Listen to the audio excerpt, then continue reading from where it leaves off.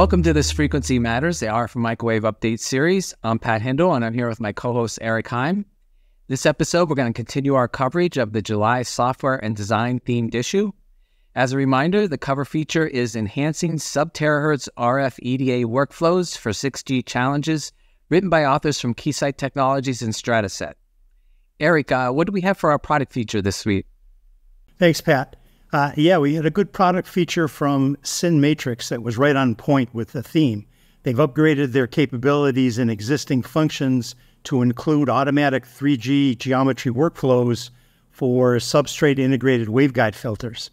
And a number of features of substrate integrated waveguides are driving a big uptick in the popularity of that topology for RF filter design.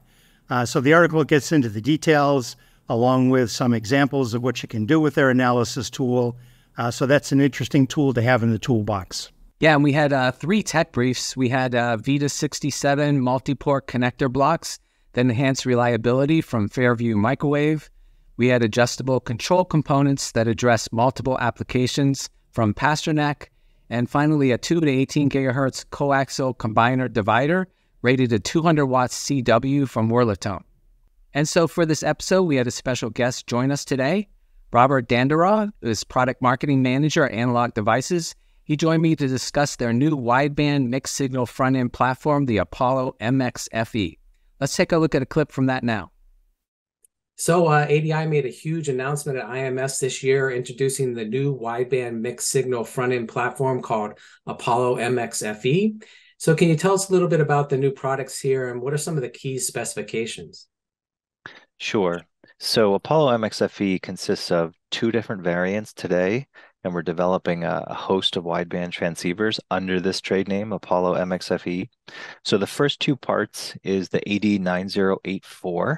This is our widest band transceiver. So this is a 4T, 4R device that can sample at 20 gigasamples per second on the ADC and 28 gigasamples per second on our DAC. The RF bandwidth is from DC to 18 gigahertz, and the instantaneous bandwidth on that device is up to 10 gigahertz. The second variant is the AD9088. So this is an 8T8R in the same package as the 4T4R. And this device can sample at 10 gigasamples per second on the ADC and up to 16 gigasamples per second on the DAC. The RF bandwidth is significantly close to the 4T4R. It's actually up to 16 gigahertz. So it's exciting that we can now direct sample to X-band with the 8T8R variant as well. And the instantaneous bandwidth is about 4 gigahertz on the 8T8R part. So the Analog Devices MX-FE is one of the most highly integrated products we've seen on the market, so it'll be very interesting to see all the applications that it's used for. Turning to the news, Yole Intelligence released its overview of Semiconductor Devices Industry 2023 report. According to the report, the trillion-dollar semiconductor industry is poised to do a new cycle of growth fueled by breakthroughs in things like artificial intelligence, quantum computing, 5G, and specialized applications. But the semiconductor device revenue peaked in 2022 at $573 billion and is expected to retreat 7% to $534 billion in 2023. Also in the news, I saw that DARPA has selected 11 organizations to begin work on the next generation of microelectronics manufacturing program.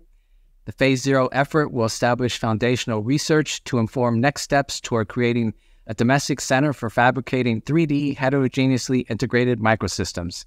And the selected teams were Applied Materials, Arizona State University, Bridge, HRL Laboratories, Intel Federal, North Carolina State University, Northrop Grumman Space Systems, Northrop Grumman Mission Systems, Pseudolithic, Raytheon Technologies, and Teledyne Scientific and Imaging. Eric, how about you? What did you see in the news? Well, addressing some additional market news, Dell'Oro Group released a report on the microwave transmission equipment market, and they forecast that revenue in the next 5 years will be 12% higher than revenue in the last 5 years. So that's trending in the right direction. And this is being driven by India and 5G deployments, with the biggest growth in E-band to satisfy the increasing demand for data. And not to let the cat completely out of the bag, but keep an eye out, and we'll have more about this development in an upcoming issue. I also saw that 5G Americas unveiled their update on 5G non-terrestrial networks report, which details the thoughts from the 5G Americas organization on architectures, status, standardization, new radio and IoT support in 3GPP Release 17, NTN enhancements in Release 18, and a whole host of other topics as the wireless and satellite industries start to hammer out that common ground to enable all the opportunities that everyone is talking about.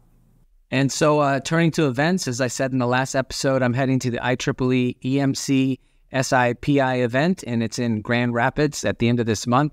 I think I said Cedar Rapids last time, so correction there.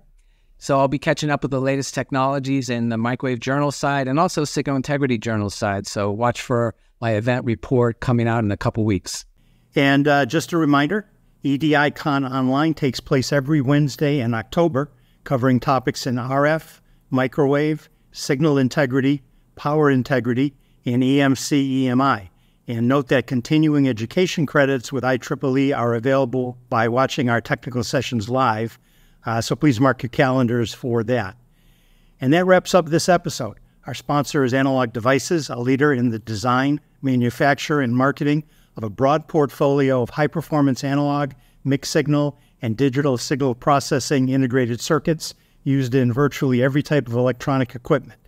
And remember that as a member of the industry, a subscription to Microwave Journal is free, so please visit our site and subscribe today if you aren't already a reader. And thanks for watching, and please join us next time for another Frequency Matters.